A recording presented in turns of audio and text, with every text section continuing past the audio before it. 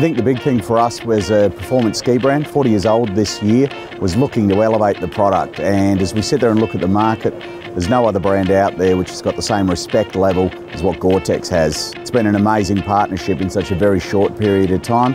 I think the goal for us is really about elevation of the brand, the experience for the consumer, all the way through to the actual on-snow experience. There's a commitment to do a better job, make a better consumer experience, and I think that's a win-win for both brands. We've got an amazing brand in Spyder, one of the cornerstone brands within the ski industry. Combining that with the history of GORE TEX and the elevated product, I think it's a win-win, and we're very excited not only for this season but the future development as we look forward.